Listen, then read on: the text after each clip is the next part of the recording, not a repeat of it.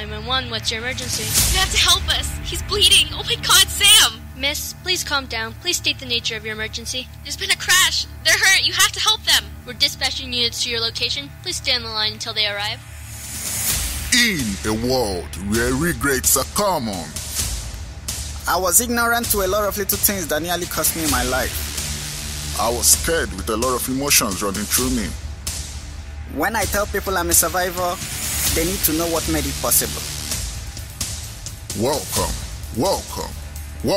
to the Dr. Vine Show, a podcast for people of all ages, highlighting and discussing health and well-being in grand style. The three most significant days in your life are the day you are born, the day you die, but most importantly, the day you choose to live. Welcome to the maiden episode of the Dr. Vine Show. I'm your host, Dr. Vine, and today you'll discover why your nutritional choices are so important that it is a major key factor if you would be able to see tomorrow's daylight. In the next 18 minutes before the show is over, 4 Americans currently breathing will be dead as a consequence of the effect the food they consumed had on their hearts. Let me drop this eye-opener. Do you know that a medium-sized butter popcorn enjoyed while relaxing contains more artery-blocking fat than a bacon and egg breakfast, a big McDonald's hamburger and fries for lunch, and a chicken curry dinner combined? Other goodies to rack up in today's show include the doctor's report, where you get all the current health news from across the globe. Next in line is the post box, where all your shout-outs, comments, and inspiring stories are shared with everybody. And of course, I can't let you go without the discharge summary, the top 5 prescription. If you're ready to finally discover how to eat your way past a heart attack, make sure there is no distraction around you, and we can feast on this topic together in the intensive care unit. DICU. Listen to the health topics discussed intensively. The very important topics dissected into details. Get informed, stay informed. It was a bright and shiny morning when 37-years-old Mrs. Debbie Sidons was getting her 4 kids ready for school on a day that seemed perfectly normal, when she suddenly felt her heart racing faster than usual. She brushed it aside as an effect of the morning duties she was up to.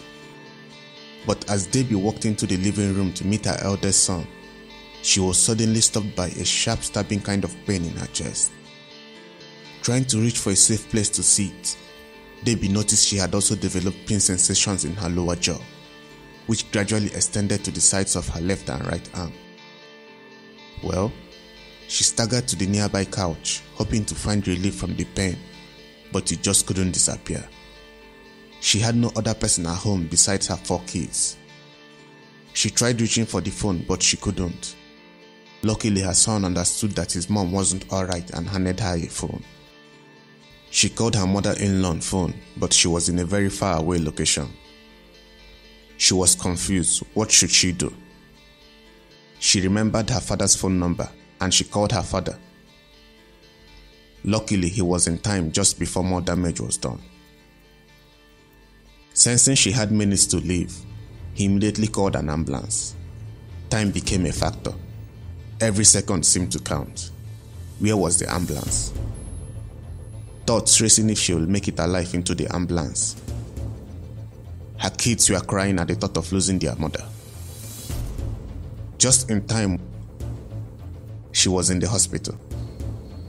After tests and treatments, Debbie was told by the doctors that she had just experienced a heart attack and she had only 3 minutes to live if she hadn't made it to the hospital in time. She couldn't believe it. Her life had just flashed in front of her. Debbie thought she had done enough to stay healthy. She had no family history of heart attacks, so how could that be possible? She returned home after her discharge and realized how much the experience had impacted on her. She was frightened to do any household work. She couldn't clean the dishes or cook meals. She could not even carry her small baby up for fear of developing a second heart attack. Debbie had to undergo a 6-week rehabilitation lesson where healthy eating and exercise was taught before she gradually got back to a normal life.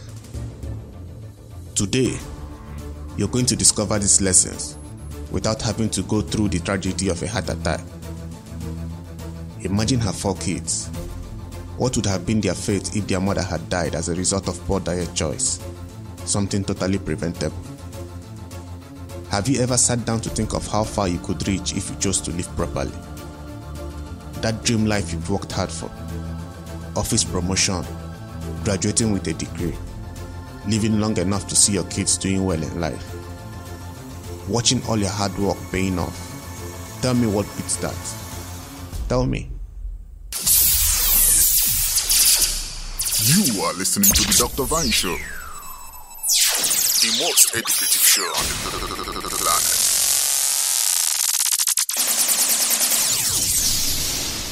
Heart disease is the #1 cause of premature death in the world currently, the World Health Organization says. If you're listening to this, I congratulate you for taking the first and bold step in the most significant day of your life. You have chosen to live. I want you to do just one thing for me. Ready? I want you to write down 3 questions regarding this topic which you have doubts about. If by the end of this episode, your questions are not answered, stop me anywhere you see me, write me on social media, and don't let me go until it is answered. I'm not kidding. Back to the topic. In the United States, 1 of every 3 deaths is because of cardiovascular defect. An average of 1 death every 40 seconds, according to the American Heart Association records. Heart attack accounts for the majority of death caused by cardiovascular disease. In Australia, 23 people lose their life every day from a heart attack. This is more or less similar in Africa, Europe, and other continents of the world. The World Health Organization specifically mentions that 3 out of every 4 heart attack deaths occur in low and middle income countries. So for every 1 heart attack death in a developed country, 3 happen in the developing world and underdeveloped countries. The major reason for this being the lack of proper care and emergency services for heart attack victims. This shows that no country is left out from the heart attack pandemic ravaging the world. Poor diet in both children and adults have been highlighted to be the reason for developing a heart attack. The American Heart Association says that between 2003 and 2012, there was a decline in the deaths due to heart attack. This was as a result of whole grain consumption and decreased consumption of sugar-sweetened beverages. New information now shows that heart attack is on the rise again, with obesity labeled one of the most common risk factors in leading to one. High cholesterol intake is another major risk factor. For every 3 adults you come across today, 1 will have high levels of cholesterol, meaning there is a great chance of a sudden heart attack to 1 of every 3 persons you meet today. You could be having a high cholesterol level too. Why don't you check it out? In a study published in the Journal of the American Medical Association in March 2017, it specifically mentioned that a large number of deaths due to cardiovascular diseases are linked to poor diets. And in the UK, a research published in August 2017 in the European Heart Journal by the University of Cambridge found that being overweight or obese increases your chance of a heart attack by 28% compared to those with a healthy body weight, even if they have normal blood pressure, blood sugar, and cholesterol levels. Now we know a poor diet guarantees a heart attack. So what is a poor diet? A food full of calories with little or no nutrients is a poor diet. The second type of poor diet being heart-unfriendly foods. The rule is, if you're trying not to gain weight, don't eat more calories than you can burn up every day. Did you get that? Remember, obesity is a risk factor for heart attacks. If I were to ask you, do you eat for eating's sake or eating to nourish your body? You have an awesome responsibility to keep your body healthy. It is the only place your soul resides. Eating plenty of food with less nutrient going into the body means you are accumulating calories at the detriment of your cardiac fitness. Knowing how important it is to avoid junk food and calorie accumulation, let's switch over to the heart-unfriendly foods. They are the foods that take you a step closer to a heart attack. They are your everyday meals, and you're probably feasting on any one of them right now. Are you a step closer to a heart attack? Find out. You are listening to the Dr. Vine Show, the most educative show on the planet.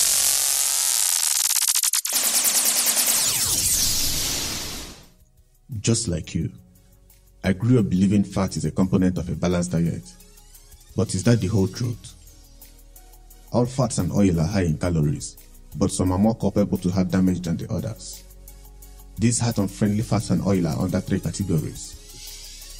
The first of these is the saturated fats, which are found in full-fat milk, cheese, and butter. The second category you should know of is the trans fats, which are very rich in cholesterol, like those found in your processed and packaged foods bought from the supermarket with long shelf life.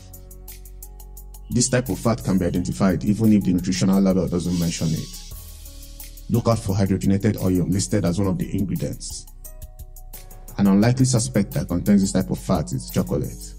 Chocolates are made from cocoa butter, which has the ability of being solid at room temperature and loses its strength and straight away melts when in the mouth due to the nature of the fat it contains. But adulterated or fake chocolate substitute this cocoa butter with vegetable oil. Very few companies are considerate enough to label it hydrogenated vegetable oil. The vegetable oil is hydrogenated to enable it to have a solid chocolate bar shape. This process of hydrogenating the oil converts it into saturated fats, which makes it dangerous for the heart. I'm sure you're interested to know why the food authorities haven't put a check on these products. The truth is that they are permitted only on the condition that the ingredients must be clearly mentioned on the label, so that the consumer can make their own choice. Did you hear that? The choice to live is in your own hands. In the US, a product can only be called chocolate if it contains 100% cocoa butter. In India, all bars containing hydrogenated vegetable oil do not mention the word chocolate on the cover. Do watch out for that. The third category of fat foods to look out for are the fried items. French fries, deeply fried donuts, and other deeply fried foods. Besides fats and oil, red meat is the next heart-unfriendly food to avoid. Mutton, lamb, beef, pork are red meats with a large amount of saturated fat. They raise the level of the harmful cholesterol in the body. Should you stop eating meat? That's a choice you have to make. But in the case you choose to continue having them, reducing the intake has been advised by cardiologists. Red meat is by no means the only heart-unfriendly meat. Processed meat is the next in line. Processed meats are those meats preserved with salt, nitrites, or other preservatives. They include hot dogs, bacon, sausages, salami, packaged turkey, and packaged chicken. The salt and preservatives applied on them are the reason they damage the heart. Now to the most unusual offender, egg yolks. Egg yolks have been proven to contain saturated fats and are high in cholesterol. Eggs shouldn't be discarded per se, but the yolks should be ingested minimally. And to the most common, excess salt in food. As important as it is in making our meals palatable and tasty, too much sodium intake has a direct effect on the heart. The American Heart Association says a daily intake of salt should be less than 1.5 kg, while the World Health Organization extends the limit to 5 kg per day. It is shocking that some people consume as much as 15 kg of salt in a day. The lesser you eat salt and salted products, the better chance you give yourself of avoiding a heart attack. Listen attentively. You should also be aware that sugary drinks and soft drinks are not of much good to the body. According to the health experts at Harvard Medical School, more calories are ingested from a bottle of soft drink. A 12-ounce can of soda contains an equivalent of 10 teaspoons of table sugar.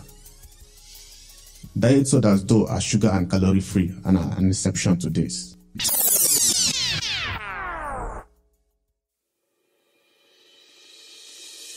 James Wayne, a student who had just gained admission into the university to study his dream course, calls it his first real encounter with death.